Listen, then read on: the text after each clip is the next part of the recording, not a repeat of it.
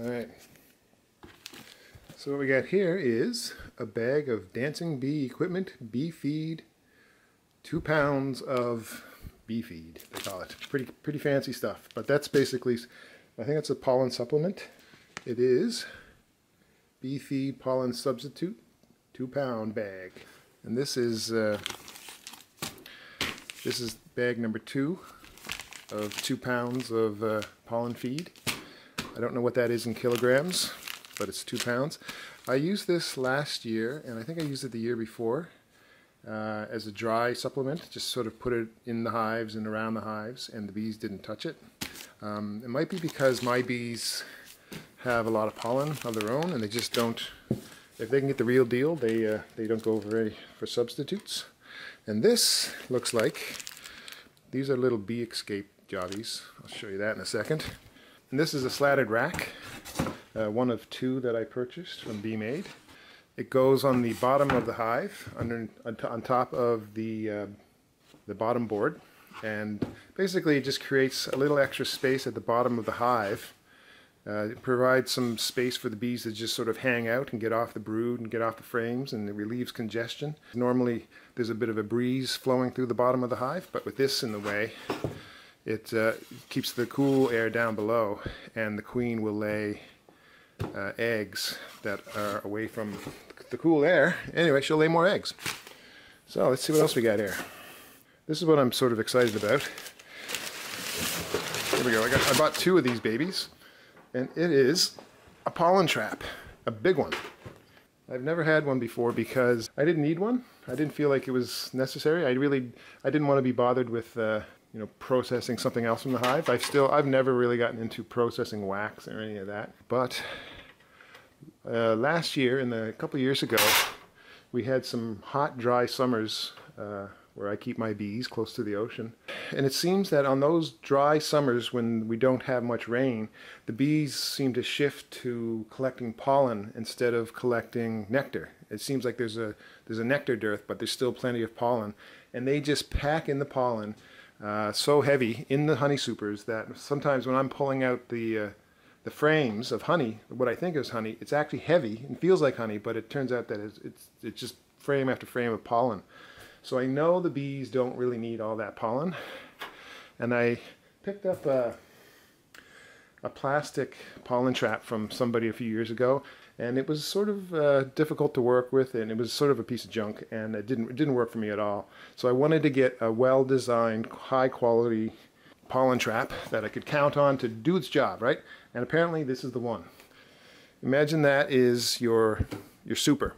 You're at the bottom of your hive right there. That's the bottom super. And you want the bees to just come in, and they don't want to collect pollen, so they just come through this entrance right here, and they just go into the hive like they normally would. It's just like a standard bottom entrance.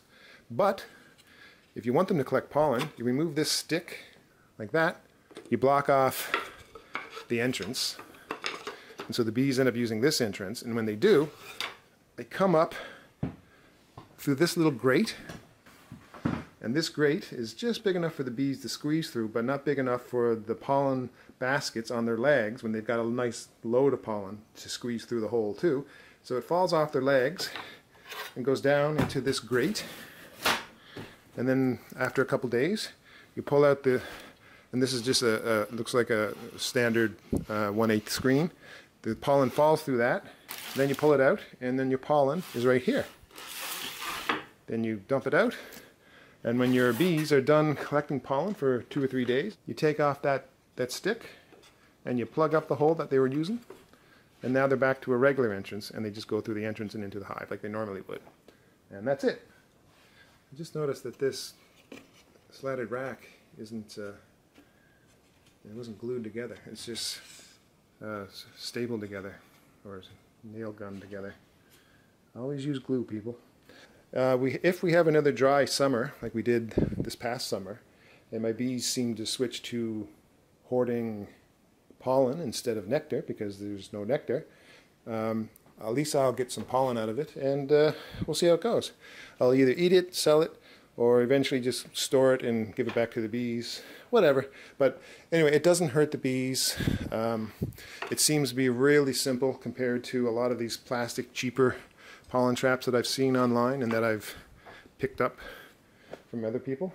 And this is not cheap, but I know some people will pay a lot for pollen, so I hope that this thing ends up paying for itself in the end, which is the name of the game.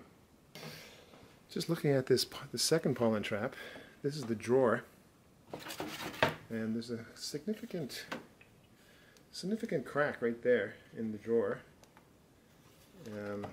It is better to have it a little loose than tight, because tight sucks, but I can see some bees trying to just squeeze through that. That's a bit of a gap.